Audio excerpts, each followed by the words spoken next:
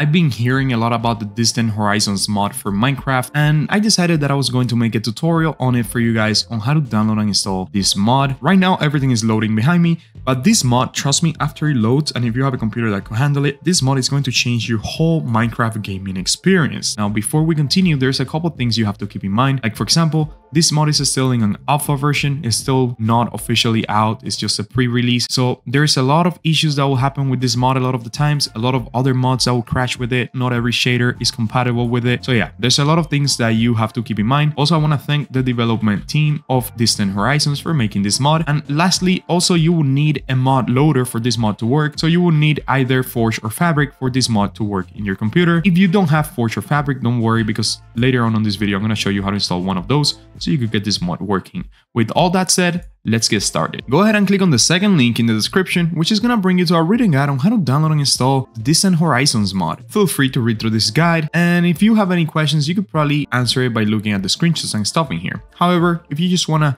cut right into it and you want to get right into it, just scroll down and click where it says Distant Horizons.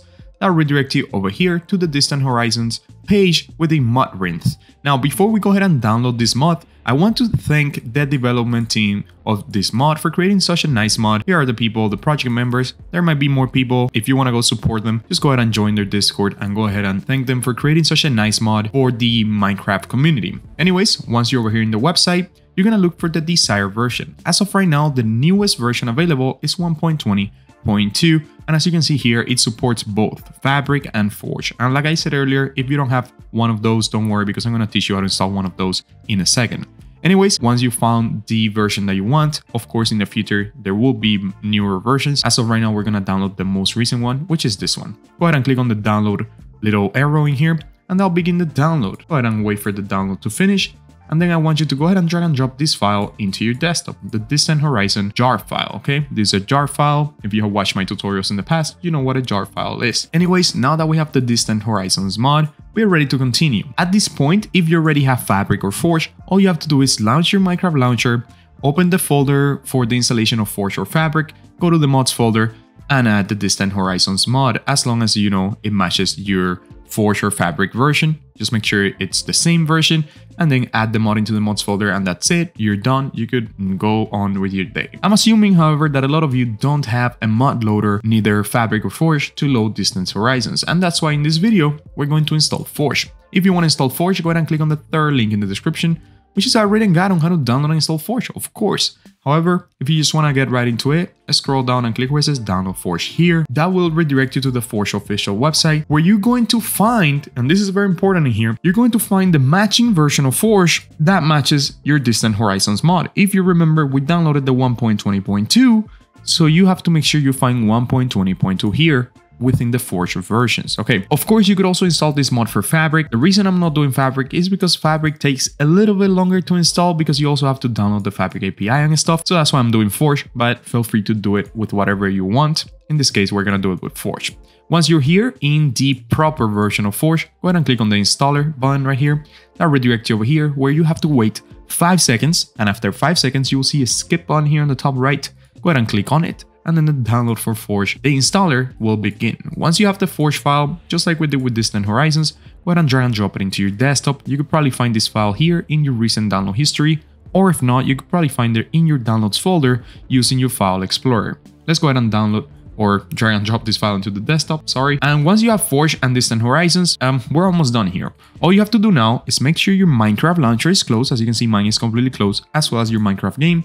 And then go ahead and install Forge, okay? In this case, it's 1.20.2, since it matches our Distant Horizons mod. Go ahead and double click on the Forge installer, and then just wait a couple seconds for it to install. So you can see it says install client in there.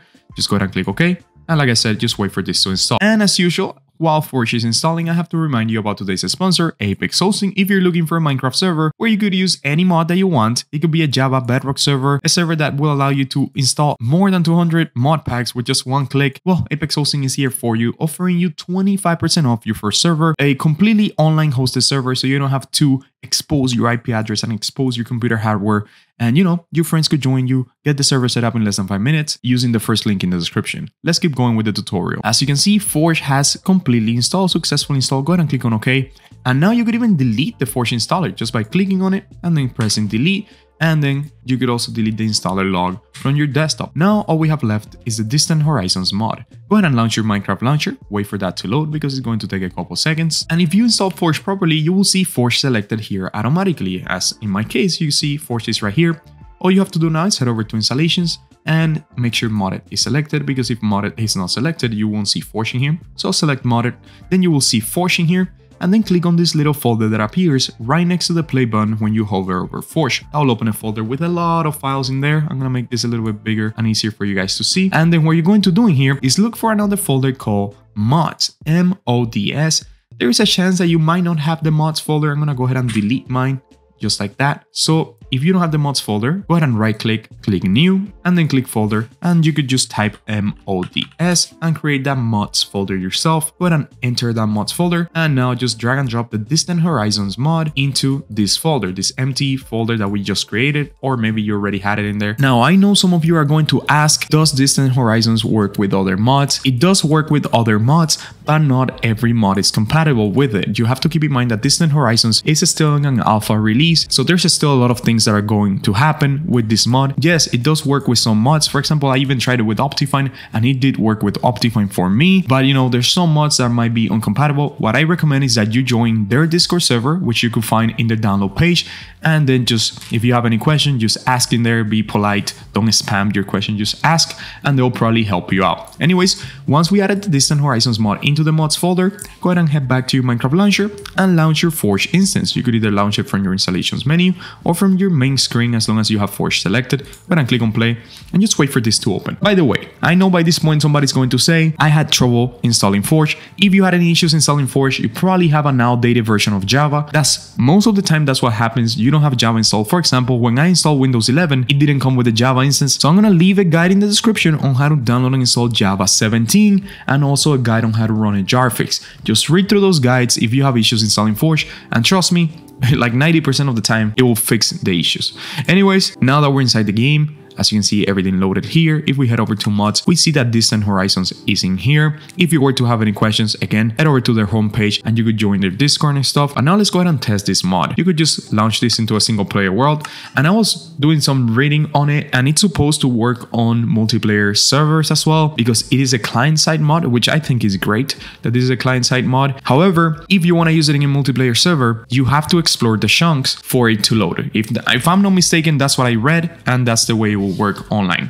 And as you can see, now we're loading into a Minecraft world and the Distant Horizon mod is loading. Now obviously we have to give it some time, especially because I'm recording right now, so my computer is like, whoa bro, what are you doing to me? Like, this is not the way we handle things around. But as you can see, everything starts loading up in the distance. You just gotta give it some time for the render to get better. Obviously you could also increase that render distance and the render quality. If you press escape, you head over to options and you click on this little button in here. You could actually access the settings in here and you could play around with the settings. I was already testing this out earlier off camera, I always test the mods before I install them and I do a tutorial on it. So once you're over here, you could head over to advanced option, or you could actually play with things from here. But if you head over to advanced options, you will see you have a bunch of options in here, and you could click on graphics, for example, play around with the render quality, the fog, a couple of things in here, advanced graphics option, so you could actually even play with the numbers in here. That is completely up to you, and also up to what your computer could handle. So this is very important. This mod is not for everybody. Not every computer is going to be able to handle this mod. I mean, mine, it's struggling right now because I'm recording at the same time as I'm using this mod. As you can see, there's some areas that haven't even loaded yet, but it's definitely a great mod. And if I wasn't recording, it will actually look a little bit better because I tested it out earlier. And just like I was saying, if you give it some time, you will see that it will start getting better, and it will start getting better and better, and it will start loading more and more. And you just have to play around with the settings and stuff. But as you can see, it's getting better now. Anyways, that has been everything from me, guys. I hope you enjoyed this video. If you did, don't forget to leave a like and comment. And as always, bye bye.